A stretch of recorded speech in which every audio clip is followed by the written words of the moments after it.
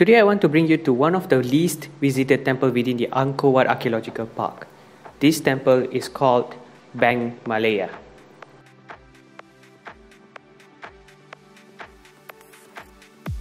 This temple is located about 60 km from city centre of Siem Reap. Hence, it's one of the least visited temple among tourists who comes to visit Angkor Wat Archaeological Park.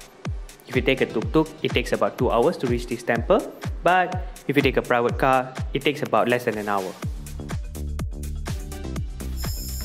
Let me provide you with a context to make the storyline of my videos a lot more easier for you. So during the Khmer Empire or the Empire of Angkor back then, there are mainly two characters. The first being Suryavarman II. So he is often mistaken as the founder of Empire of Angkor, but in fact he's not.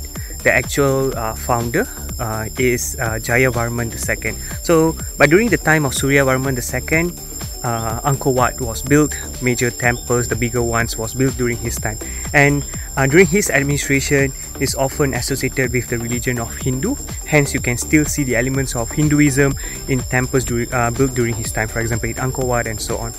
The second important character in Empire of Angkor is Jayavarman VII. So during the time of Jayavarman VII is always depicted as the peak of Empire of Angkor. During his time, it's often also told that the conversion of religion started to happen from Hinduism to Buddhism. So temples built during Jayavarman VII, you could start to see the element of Buddhism in those temples, and also the infrastructure built during his time. This is called as Naga, a mystical creature which is often associated with the religion of Hindu and Buddhist. You can find the statues of this even up to today in temples as well as wats around the world.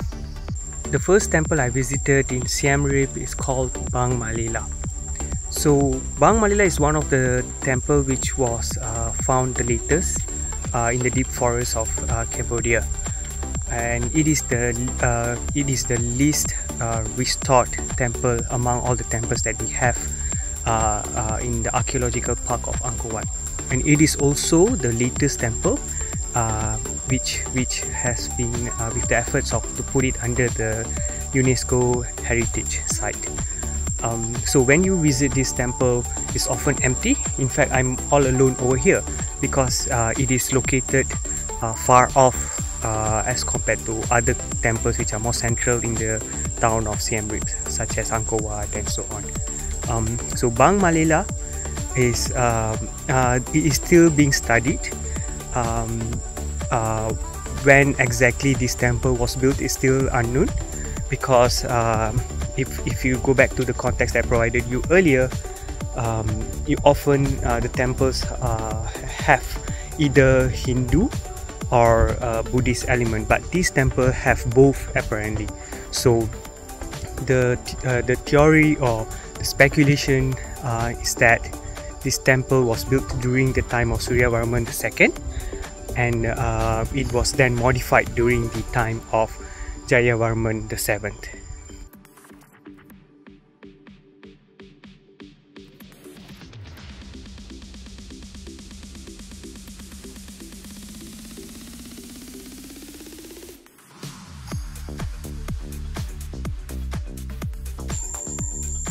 This place is huge. To provide you with a context, I'm about 165 cm. Yeah, I know I'm quite short for a guy. But anyway, if I go near to the corridor, I'm not even the height of that stone. So just imagine how high and enormous this place is. And it's not even Angkor Wat. Angkor Wat is way bigger.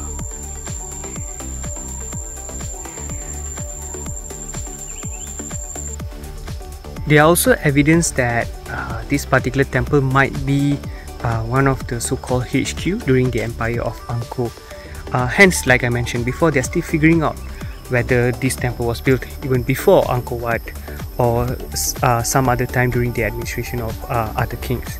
So the evidence that they found to say that this temple might be one of the main temple back then is moat. So what's moat? Basically, it's the lake-like or a river-like around the temple, which shows the status of the temple as being one of the main temple or the HQ of an empire back then. So Angkor Wat has that as well, hence why they could easily figure out that that is basically a HQ. Of course, its enormous size also shows that it's one of the main temple, but the size of Beng Mealea is definitely incomparable to what size of Angkor Wat. But at the same time, some of these elements such as the moat, the fact that it has some elements of Hinduism is showing some evidence that this temple might be built even before Angkor Wat, or probably before the time of Jayavarman VII, basically the time when Hinduism was still there in the empire of Angkor Wat.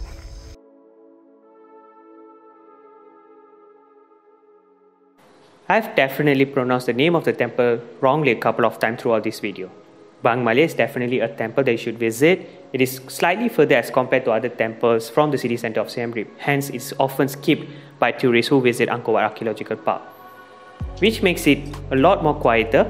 You can take great pictures in the ruins of the temple because this temple is relatively less restored as compared to other temples within the archaeological park.